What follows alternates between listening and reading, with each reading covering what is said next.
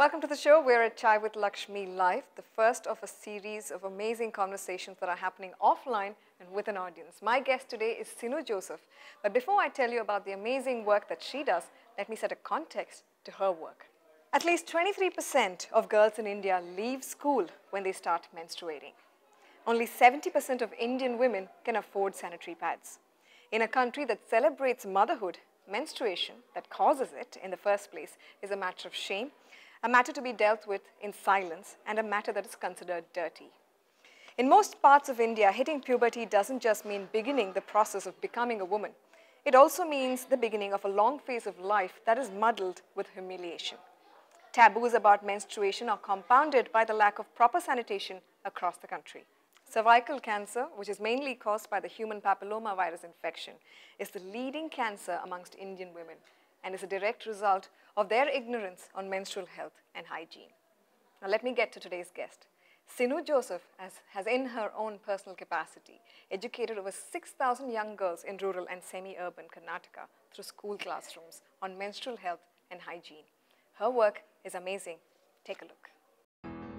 When Sinu Joseph chanced upon the dire need for girls and women to know about menstrual health, she went out and served to that need. In the last 3 years, Sinu has educated over 6,000 young girls through rural and semi-urban school classrooms on menstrual health and hygiene. She has helped them understand their own bodies, has dispelled myths, and is lowering their chances of prolonged UTIs and cervical cancer. Sinu has now created a regional language animated film that will help her reach millions of girls and women in Karnataka. Sinu is an individual, a woman for women, and hers is an idea that could be replicated in every state in India.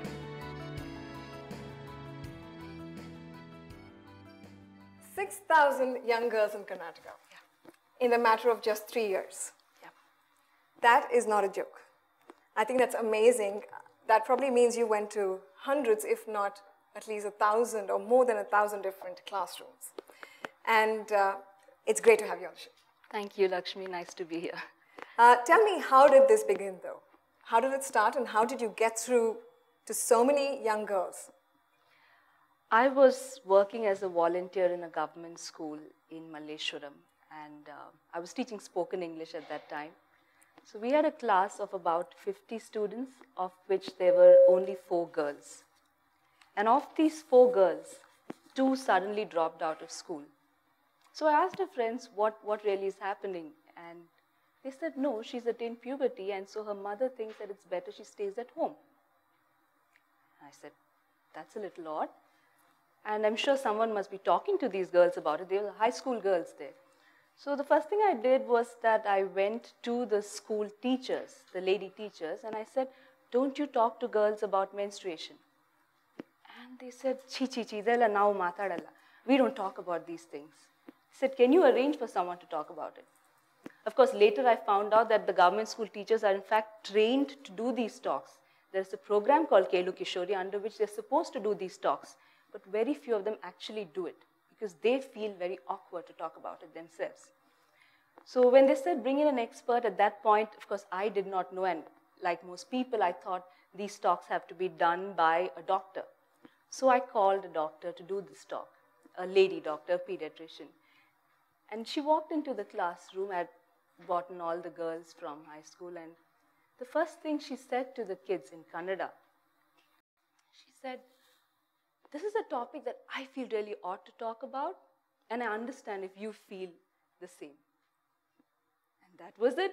The slightest chance of any girl opening up and talking about it was nicely killed and buried. Of course, she did a good talk. She drew the uterus, she spoke about the ovary, and she spoke about the egg and the sperm, and most of the girls kind of fell asleep.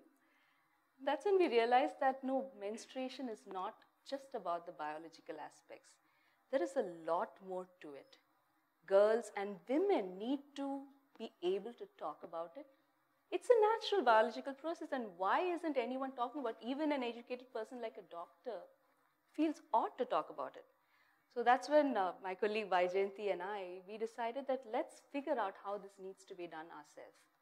So we actually went from school to school. We did more of the talks in rural schools, started to talk to girls about what is really happening. And it wasn't so much that we gave them information, but it was more about what do they want to know about menstruation.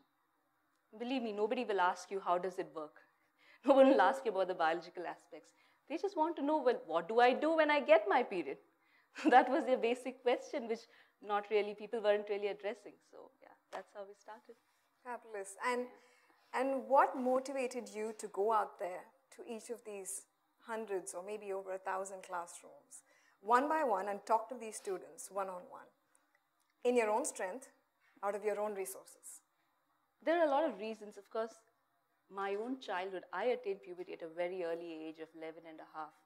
And I was honestly a child in a woman's body.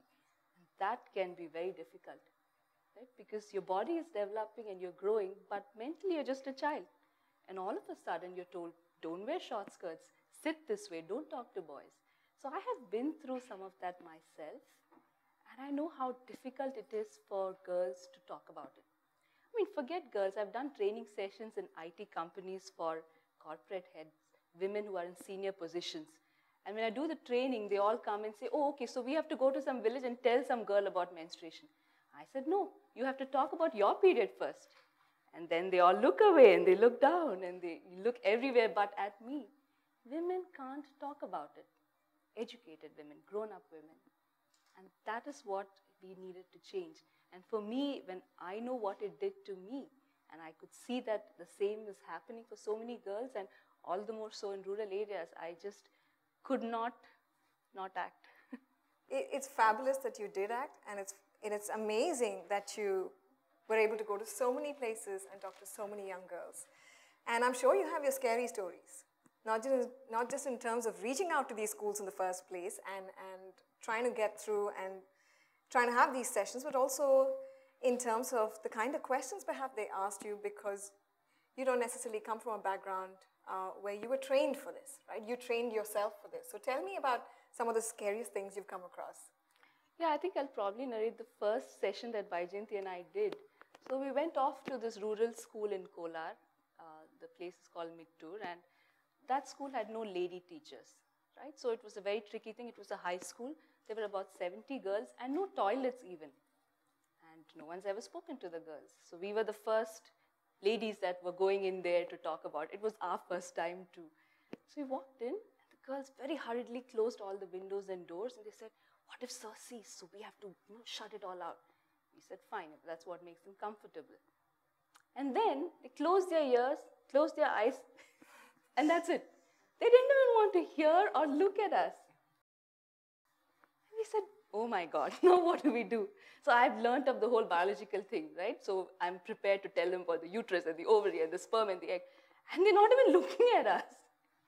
So that's when very spontaneously, Vaijayanti and I stood there and we started telling them about our first period.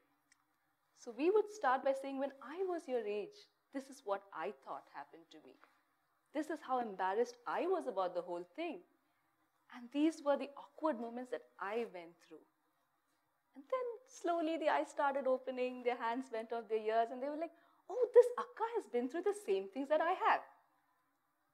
And honestly, regardless of the economic status, all women go through similar moments of embarrassment during their puberty. And this was an eye-opener even for me. And it was just wonderful how we connected with the girls, just because, well, when I was an adolescent, this is what happened to me. And then the girls started standing up, these very girls who would not talk. So one girl would stand up and say that when I first got my period, I was so scared, I thought I'm going to die of cancer. I thought this is what cancer is like. So I did not tell my mom because I didn't want to trouble her, and I didn't do anything for 2 days. And she stood up in front of the whole class and said this. And then another girl stood up and said something. And then another, and then another. So this is how we broke the ice in every session. And there were also a lot of girls who were suffering from problems. Maybe it was anemia, maybe it was white discharge problem, and they would never seek help. I mean, if you can't even talk about something that is so natural, why will you talk about a problem that you have? So after a session, girls would start coming up and saying, this is a problem I'm having, that's a problem. And we'd be like, please go see a doctor. And please be okay to talk about it. So yeah, I mean, there are so many stories to narrate if I have to think of it. But yeah. I think health issues are a big area of problem in this space, right? So you mentioned anemia, you mentioned white discharge, infections. But there's a bigger contextual problem, and that is the cultural one. And tied in with that is the problem of awareness, whether it's healthcare professionals knowing how to talk about this problem, or whether it's mothers knowing how to talk about this with their children, this topic with their children. I know you've now gone on to make an animated film that anyone can watch in any village, in any rural or semi-urban context, and it's a regional language animated film. Tell me, how did you go about making that film, or what inspired that film in the first place? Because that's a huge investment to put in on your own, right? Even just in terms of time, if not more. Second thing, how many more people can that animated film reach? Because now you've made it. Yeah, sure. So Vyjayanti and I, as individuals, we've been going from school to school, and each session would be about 2 hours, really energetic session. Right? You have a class full of girls who are talking, who are expressing, who are coming out of their shell and are very excited. And it was exhausting for us to do it. That was one part. The other bit was, we started training other volunteers to do these talks. We will give them the information, we gave them handouts, but when they went to a school, their own inhibitions came into play. And the message that they were giving to the children came more from their experience rather than the facts or what needs to be told. So that's when we realized that, one, if we need to reach out to a larger number of girls, individuals going and trying to deliver this talk, each one taking 2 hours, might not be the best idea. Secondly, we needed to come up with some standardization so that at least a few things are set. There are a few things which are told, which is the biological aspects, the common myths and misconceptions, that is conveyed without any confusion to the children. That's when we thought, let's make an animated video. We made it on a very tiny budget with a very young animator. Now, the funny thing was, Peter's the animator. He's male, of course, and very he knows shy. nothing about menstruation. He knows nothing about menstruation, and the funny part, he only speaks Tamil, not Kannada, not English. So it was a big challenge for us to explain to him, A, what menstruation is, and B, how do you show this video? How do you make it in a form that children are okay to watch?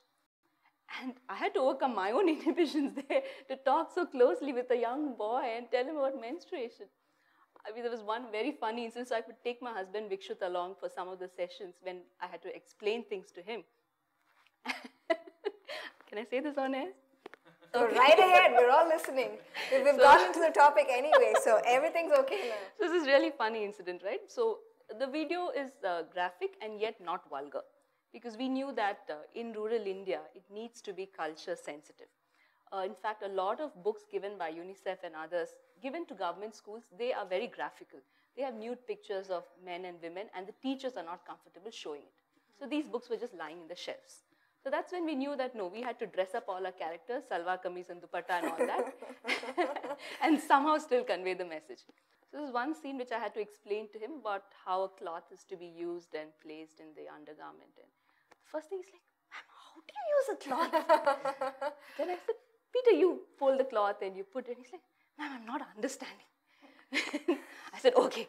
So I took a dupatta and I folded it and I showed it to him. And he's like, ma'am, what undergarment means what, ma'am? Oh my God. I said, okay. And my husband is sitting next to me and I'm like, okay, Peter, what are panties? He's like, no, ma'am. And I'm like, okay, now what do I tell him? And then my husband is like, Peter, chaddi.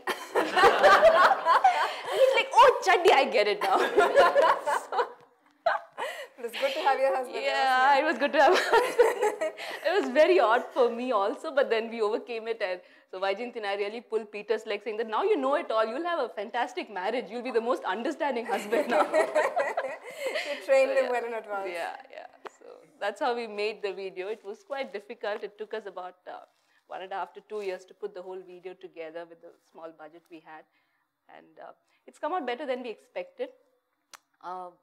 And the most positive thing is that we released the video in June And it's freely available. It's online. Anyone can download it and use it. I've already trained about 10 to 15 NGOs and given it to them.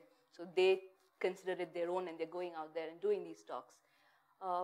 Since June, we've been trying to speak to the health department, the government department, about this video, so that our intention was when you make a video, it should be able to reach out to the entire state. Because it's an easy thing to replicate and go out. And finally, in October, we were called. We met the Principal Health Secretary, Dr. Madan Gopal. We met the NRHM MD, Dr. Suresh Mohammed, and fantastic response. We met them, we showed the video, they loved it because the government has a program called Adolescent Reproductive and Sexual Health, ARSH. And under that, menstrual hygiene is a project.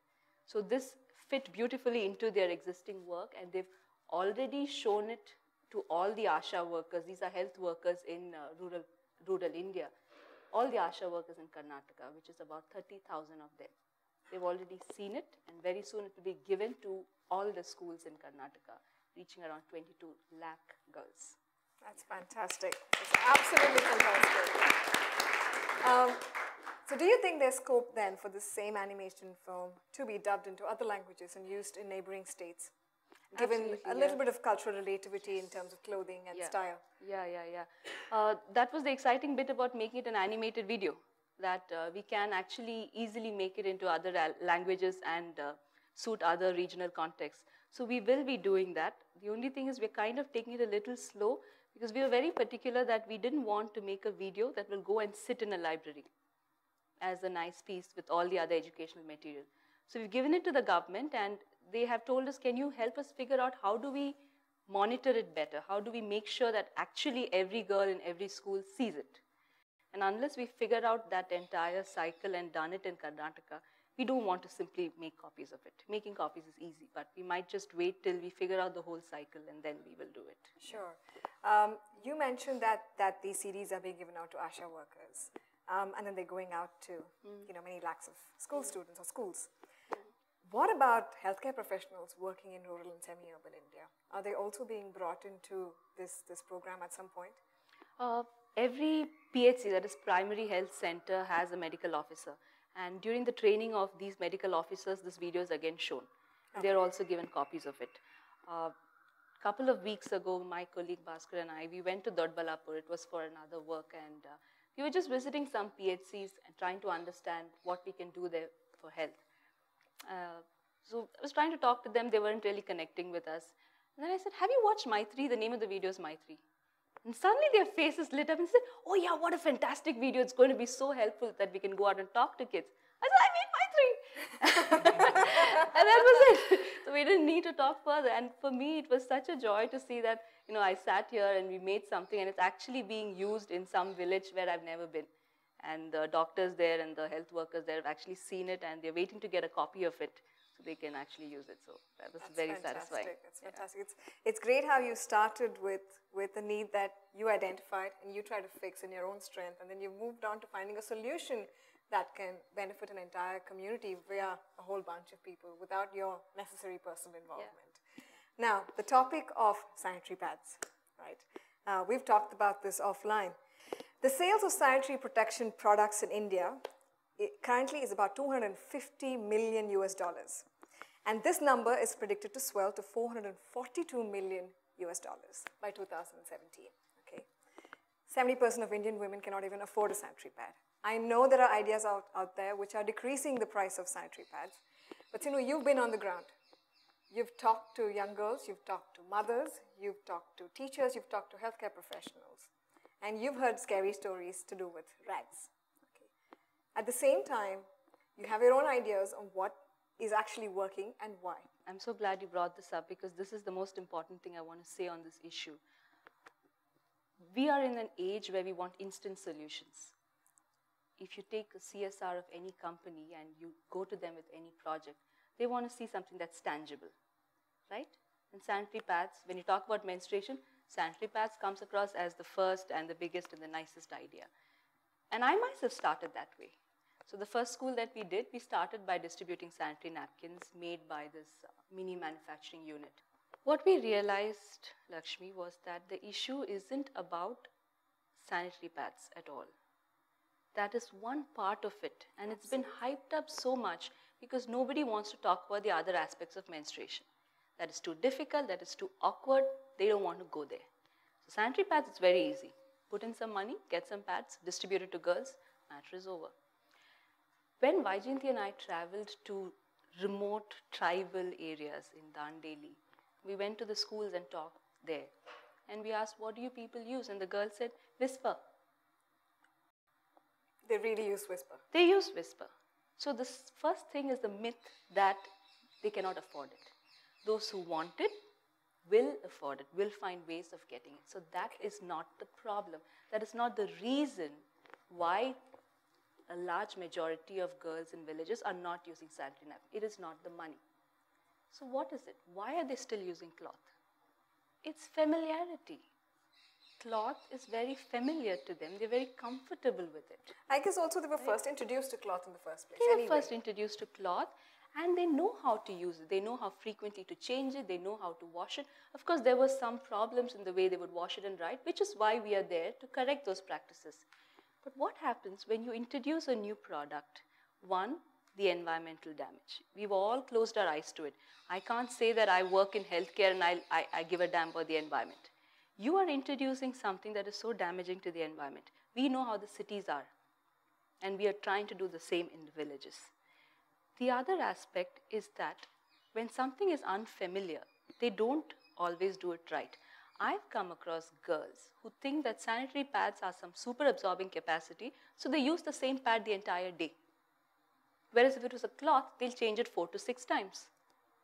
Which brings me to the question, and even us educated urban women don't know this information. And I was enlightened a few months ago. And I'm going to ask this question out to the crowd. How many times do you think a sanitary pad needs to be changed in a day? In how many hours should you be changing? If the men know, they can answer too. 3, 4 times, okay. That's once every, yeah, that's true, okay. So that's once about every 8 hours or once every 6 hours. Do you want to enlighten us? Yes, even if the flow is very scanty, you have to change it within 6 to 8 hours. Anything more than that, you're creating a valid criteria for infection. And the ideal time for changing is once every 4 hours. Yeah. Once every 4 hours. And in fact, in a lot of schools, the girls feel that if they have to change once in 4 hours, it's actually a heavy period. No, that's perfectly normal. That's actually really good if you can change it that frequently. And many people don't know it. And I was very shocked when just across the border of Karnataka, I went to Maharashtra and in a village there. I was talking to the women there, not the girls, the women. And I said, so how often do you change it? They're like, oh, we use the same cloth for 2 days. And how long have you been using this cloth? The last 10 years. I said, how is the cloth even intact? And imagine the infection. Imagine. And they don't know what problems it could cause, what it could do. And this is why we need to talk about it. Please do not reduce the issue of menstrual hygiene to sanitary pads, because you just blind yourself to everything else. And the minute you go into a place where people aren't using it and you try to force sanitary napkins, it's very disempowering. Instead, tell them with whatever they are using, how they can use it better. What type of cloth do you use? How often do you change it? How do you wash it? Where do you dry it? Give them that information. Cloth is environmental friendly. It is fine. It's easy on the skin. Some women are allergic to sanitary pads and the chemicals in it. Women are fine with cloth. In a lot of Western countries, they're turning to cloth. They're turning away from sanitary pads. And here we are stupidly promoting sanitary pads. I'm not saying that sanitary pads should not be used. I'm saying that it is a personal choice. And we have no right to dump our ideas on girls in rural areas. Tell them about both and let them decide. So when you talk about sanitary pads and when you talk about menstrual hygiene, do you also then stitch in a conversation about health issues associated with mispractices and myths and ideas that are not necessarily hygienic? Yeah, we do. See, the simplest thing, here there is this concept of ketta rakta, that is impure blood. And you go to any school, right, and you just ask them, how many of you think that this is a ketta rakta? All the hands will go up, teachers included. If there are some volunteers, they'll also raise their hands. This is impure bad blood. It isn't. It's something that your body does not require. It's shedding. There's nothing impure in it. There are no toxins in it which have to come out of your body like urine or anything else. There's nothing impure in it. Now what happens when you think of this whole process as impure is that you don't take care of your personal hygiene. Absolutely. You don't even talk about it. Why are UTIs so prevalent? Because girls don't want to talk about anything related to it. And also because they don't talk about it, they don't really know what is normal and what is not. Yeah, and they don't seek help. They would be suffering. They would not seek help. I mean, we've done gynecology screenings in urban so-called slums, and the women come and they've been suffering with UTI for months together, and they've never spoken about it. And a lot of these infections lead on to cervical cancer. They so do. are you able to talk about that with the young girls? Absolutely. And how do they respond to this when you talk about the fact that, hey, so lack of hygiene can lead to infections, and infection in the long run could lead to cervical cancer. So how do they connect with that? When we talk about white discharge going unnoticed, basically I will not give a talk on menstrual hygiene, the video is something you can watch, but there are certain criteria under which if it is so and so, then that is a problem and you need to go see a doctor. In later stages, if that is not rectified, it could lead to cervical cancer. When we tell them this, we try not to scare them, because our intention is not to freak them out there, but to tell them that, hey, if this is happening to you or back home to your mothers or sisters, please go seek help. They are very grateful for it, Lakshmi, because they are like, oh, finally someone is talking to us about it. Okay. Yeah. Now, you've already come a long way with this. What are your goals in this space of work? Because I know you work in several different spaces in the development sector. Where are you going with this? Where would you like to see yourself go with this? Yeah, you know, when I started off, it was fairly simple that you want this video to reach out to all the girls in the state and then the country and perhaps outside of it. Someone in Kenya is using the video and they're very excited about it. But now my own thoughts on it have changed, and it is more about getting women to start accepting their bodies and to be happy with who they are. Because when you go into government schools, the teachers are telling us that, oh, you know, it's a sad fate that we are all born as girls and as women. And that attitude needs to change. And it's not just about menstruation, it's about your whole body image. Naturally, women might not be perfect. You might be having thunder thighs and you might be, you know, your hair may not be the best, and be okay with it. That is not what makes you beautiful. And I want that message to go out so strongly to women. A lot of women need to start feeling good about themselves. We talk about women's safety. I'm also a volunteer counselor with the Women's Helpline. So many people come to us and their issue is that they just don't feel good about themselves. I'm too fat, I'm too short, I'm too tall, I'm too this and I'm too that. And that needs to change. And unless women feel good about themselves, it really impacts even the whole issue of women's safety. We go out there, any man looks at us, oh my God, we feel fear immediately. And then you become a prey. When you become a prey, there will be a predator. Those are the things I want more and more women to talk about. And it starts with menstruation. If you can't talk about something that is so natural, that is such a biological process. And that you're reminded about every single month almost. And it's the beautiful thing that actually equips you to create life. And here we are hushing it all up and not wanting to talk about it. I mean, I did a talk in a low-income household in Gulbarga, and they were all women, 30 women. And one woman who's married and has a child, she asked me, Akka, is there any relationship between this menstruation and having a child? I said, okay. I didn't know how to start there. And I said, no, when you are pregnant, when you go to the doctor, doesn't she tell you anything? She said, no. Why? Because we assume that they're illiterate and they don't understand anything. That doesn't mean they don't deserve to know. Absolutely. They have never been told the significance of menstruation. They think that menstruation is this impure, horrible thing that happens to you, and then there's a childbirth, that's again another pain. That is the whole attitude towards it. But you're supposed to go through it because it's the right thing to do. Yeah. And that's acceptable, and that makes you a successful, gives you a successful identity as a woman, I suppose, in Indian society. Yeah. Now, one last question for you, Sinu. Sure. Through these years of interactions, what would you say is your biggest learning on the personal front? That all women, regardless of economic background, go through the same embarrassing moments as an adolescent during your period. So there is no difference there. You and I are all the same. And we need to start going with the attitude that we are all the same. not that I'm here to educate somebody. Thank you. Thank you so much for coming on the show, and thank you for encouraging every one of us to speak more on the topic. Join our mailing list at chaiwithlakshmi.in/subscribe and keep in touch with us on Facebook, Twitter, Google+, and Pinterest.